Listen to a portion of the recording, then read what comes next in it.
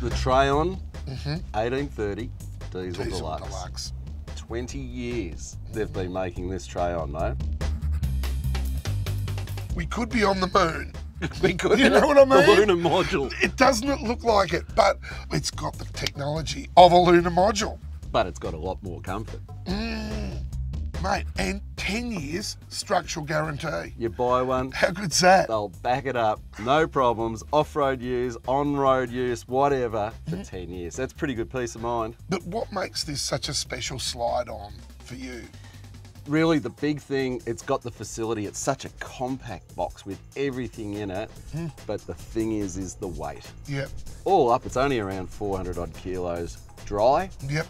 Time you add a little bit, comes up a little bit. That's about somewhere around 300 kilos short of any of their competitors. And of course, on the back of your That's a lot of stuff. it's vital. You know, Yeah, it especially if you're going out. Yep. As far as you could go out. But more importantly, 300 kilos is a lot to get you into your actual GVM, your gross vehicle mass specifications. Oh, okay. Well, For that's your pretty vehicles. Cool. It is. That's a nice cool It group of is. lettering. It is. How about that?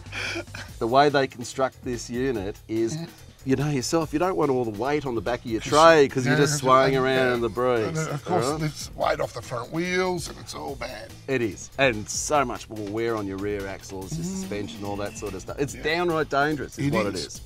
60% of the weight of this unit is within the first third of the whole compact unit. So your weight's forward over the wheels where it should be carried. They've modelled it on me.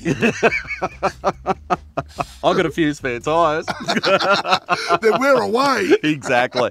Water tank, how Mate, big? Capacity 110 litres of water, and there is options for more as well. Okay. So big, again, water and power comes down to your basics, doesn't it? Yeah. We've got the single big deep cycle battery in the unit, but of course don't forget you've also got your towing unit as well. Yes, indeed.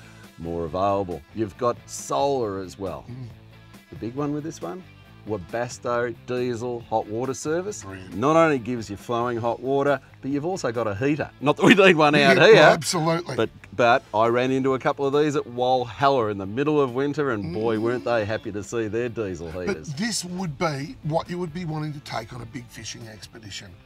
Because let's face it, you're going to load up the back of your ute with your beautiful snail house, whack him on the slide him on, then hook up the boat, and away you go. Which of course gives you more loading capacity even still in your boat and whatever. It sure does. So you've got that ultimate flexibility to get off-road in a very neat compact unit. Yep. And tow whatever you like behind it. Might be a jet ski, might be a tinny, whatever the case may be. Is, but Tim, retreatability.